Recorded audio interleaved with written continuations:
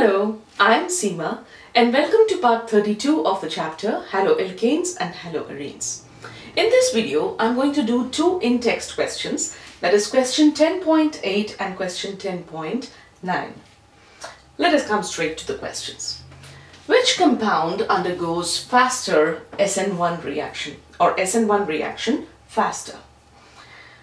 As I told you in the previous video, for SN2 reaction, in SN2 reaction, the two reactants, they participate at the same time, and that is why it is known as SN2 reaction. But SN2 reaction takes place in one step. On the other hand, SN1 reaction, that is nucleophilic substitution reaction 1, in SN1 mechanism, the reaction takes place in two steps. And in each step, one of the reactants is undergoing a change.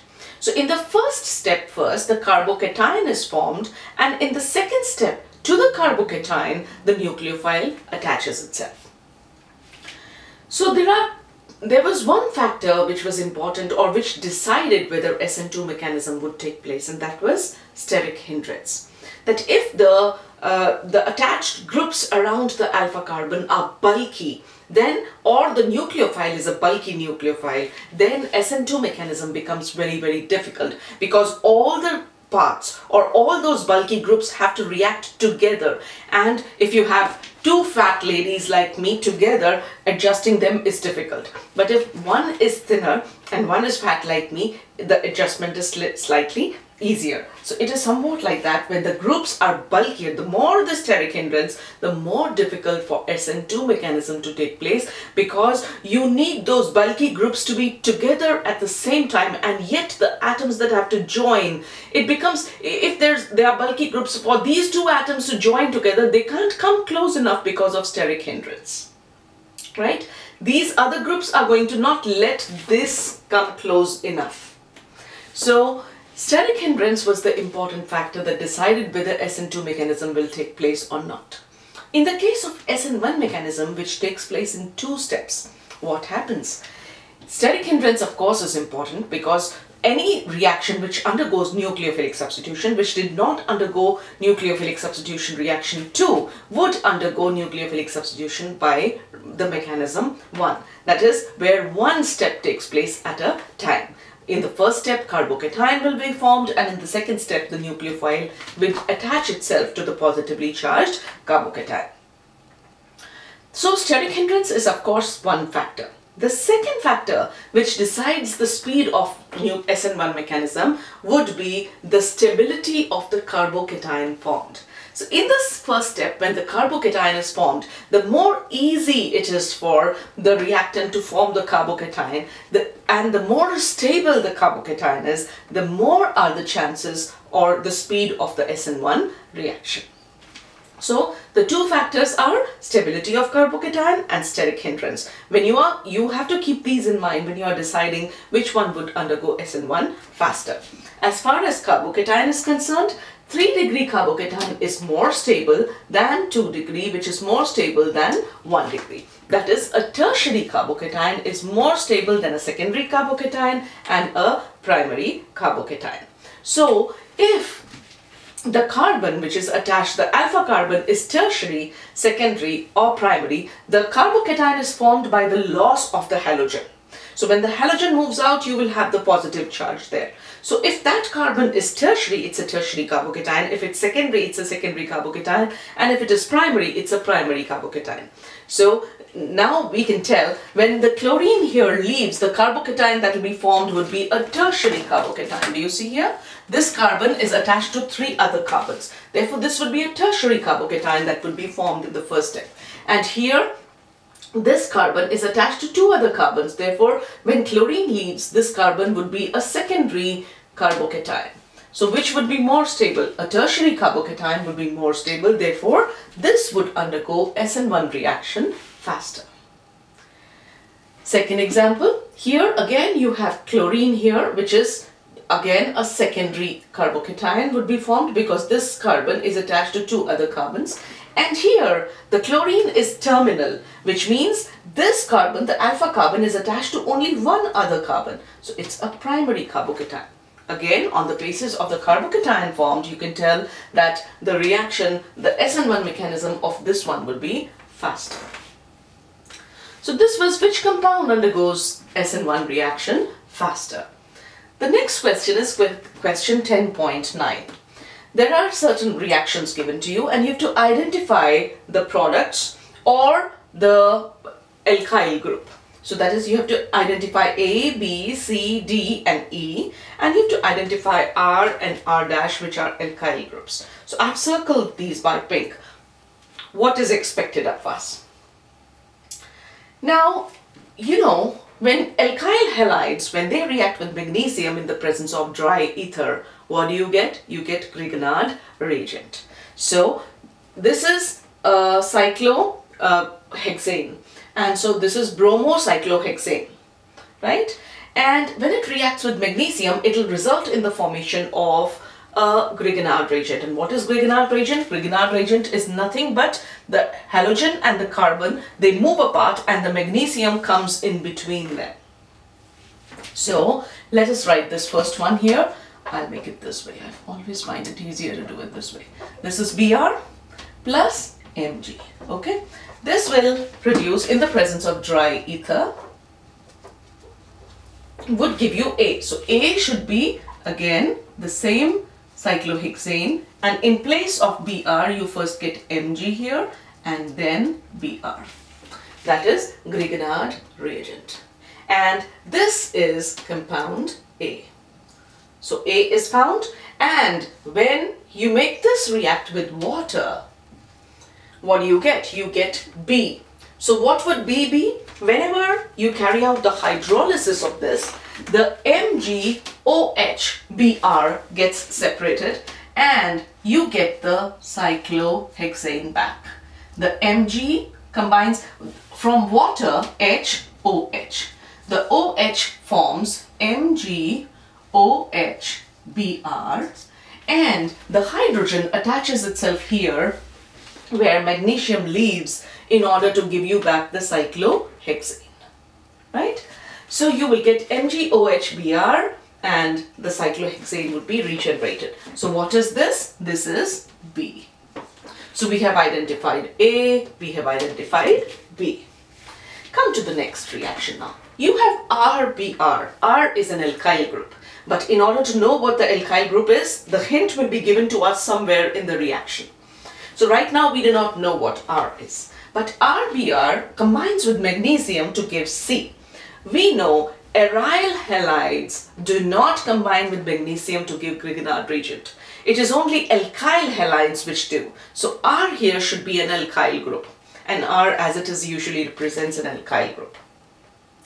In the presence of dry ether, it should give Grignard reagent, which on reaction with deuterium oxide is nothing but water, but heavy water, where the isotope of hydrogen is not hydrogen, it is deuterium.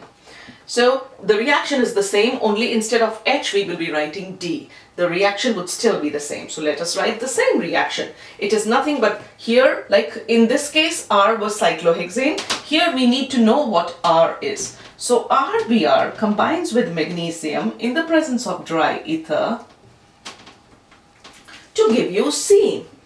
And how would we know C? Which on reaction with D2O gives you CH3, CH, CH3. So let me write this third product first. It gives us CH3, CH, D, CH3. Now, when reaction takes place with water, with D2O, what would have happened? D2O is nothing but DOD, right? The OD would combine with Mg, and Br to form MgOH ODBr, and this D is the one which has come and replaced the MgBr here. It means that in place of this deuterium, the MgBr was present. So we are moving in the reverse direction. What would have been here in place of D? The other product here, if we got it from Grignard reagent, should be MgODBr. So what should have been before this? Before this we should have had CH3, CH, CH3, and in place of D I would have had MgBr. This would have been the Grignard reagent. If this was Grignard reagent, how did I obtain Grignard reagent? I obtained Grignard reagent from an alkyl halide which I reacted with magnesium, and in place of where bromine was attached, we get between carbon and the bromine, the magnesium attaches itself. It means this was the carbon to which magnesium has attached itself. So this was the carbon where bromine was attached. So this was 2-bromopropane, should have been the original compound. So what is R then? R is CH3CH3. So R would be and how would R be attached to the bromine? R would be CH3 and here you would have Br. You could write it this way too. Usually we write it, we do not write it this way, but let me write it how we would have in the same way. This would be CH3, CH3, and the Br was here. So this should have been the original compound, and R would be CH3, R is CH3, CH3. So this is R, the alkyl group. Then comes the secondary butyl group, as we would call it in common language. So we now know what D is. We now know what C is. Yeah, we now know what C is. This is C, and we know what R is. So these are the things that we have found out yet. So we now know what C is, and we now know what R is. So we now come to the last equation. Now for the third equation, let us write down what this compound is. You have CH3, CH3, CH3, CH3, CH3, and a CH3 here. In the presence of sodium and ether, this compound has been formed. This is the product. It has been, do you see the arrowhead going this way? You have it has been formed from R-X. And whatever this compound, that is the haloalkane is, it combines with magnesium to give you the Grignard reagent, which on combination with water will give you E. So we already know this part of the question we've already been doing in the other examples. So let us understand what this is. When an alkyl halide reacts in the presence of sodium and ether, what reaction is this? It is the Wurtz reaction. W-R-T-Z. Wurtz reaction is taking place. And what happens in this? The halogen leaves and results in the formation of the sodium halide, and two alkyl groups, that is the R' would combine with R' to give you a dimer or an alkane with double the number of carbon atoms. So it's like having, so what would R' have been? If you look at this molecule and you divide it equally into two molecules, this is what you would have had. This would be one R' and this would be the other R'. The two joined together in Wurtz reaction to give you a larger molecule. So what do you understand from this? This part of the equation has been given to you as a hint to identify the R'.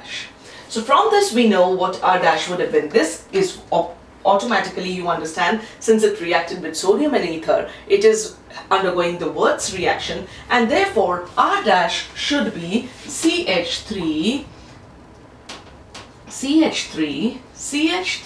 and this obviously would also be a carbon here, CH, and the halogen is attached to this carbon. Now when this undergoes reaction with magnesium in the presence of dry ether, what would be formed? The Grignard reagent would be formed. So let's make the Grignard reagent here. CH3, CH3, CH3, and here you would get MgBr or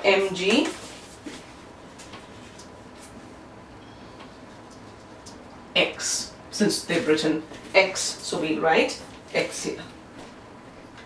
And so this is D, the compound D. And when this, you make it react with water, again, water is HOH. The OH would result in the formation of MgOHX plus, what is the other product that you would get? The other product would be E. It would be CH3, and you'd get the hydrogen here, H here, and CH3, CH3. In other words, if you just ignore, when you're writing down this molecule, what are you getting? CH3, CH3, and CH3. This is 2-methyl-propane is your compound. Right? This is what you would get. And this is E. This is compound E. So what have we identified? We've identified E, we've identified D, and we've identified R dash. So with that, we finish question 10.8 and 10.9. And I'd like to wind up this video right here. If you found it helpful, give it a thumbs up, subscribe to my channel, recommend it to your friends, and please keep returning for more videos in chemistry. Thank you for watching, and bye-bye for now.